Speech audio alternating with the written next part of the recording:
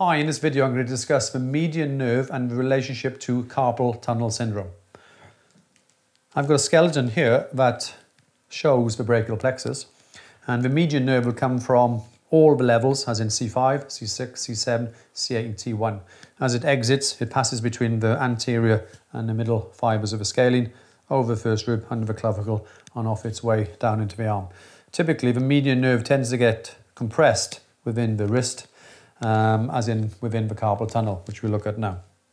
The carpal tunnel, if you're looking at the hand, we have the scaphoid tubercle just here, the trapezium bone is under the thumb, we've got the pisiform here, and then we've got the hook of hamate. So between these four palpable bones will be the carpal tunnel. The carpal tunnel comprises 10 structures. We've got 4 tendons from the flexor digitorum superficialis and 4 tendons from the flexor digitorum profundus, the median nerve, which comes from C5 to T1, and also the flexor pollicis. So the space is relatively small. Now, if you have a compression of the median nerve from the wrist, typically, the person tends to have altered sensation to the thumb, index, middle, and half a ring finger. If you do any neural testing, they might not be able to detect sensation or lack of sensation or light touch to the index finger just here. But also, if you were to use the blunt and the sharp, again, they might not be able to detect sharp or blunt in this area of the hand.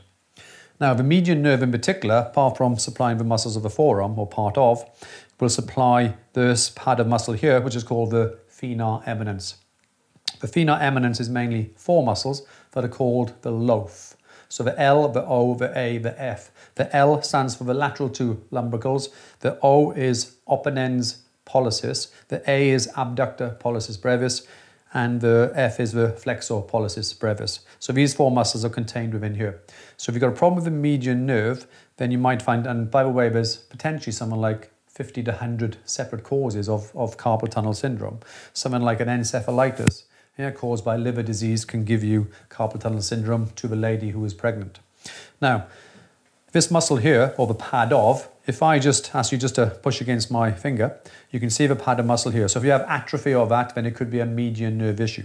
If you wanted to test it, then if you simply pinch like this, and I try to separate the pinch, then that will test the inability of the median nerve to contract those muscles.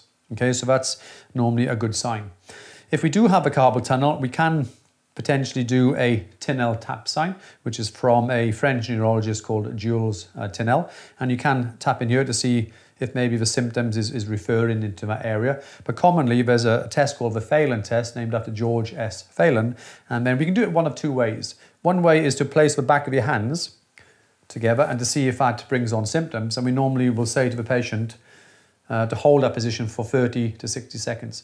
But the studies show that if you do the reverse phalens, okay, and then we hold that one, then that can seem to bring on symptoms a bit more often. So that will be a discussion of the median nerve, and then the muscle, or some of the muscles it supplies, and then a little bit about carpal tunnel syndrome. I hope you enjoyed the video.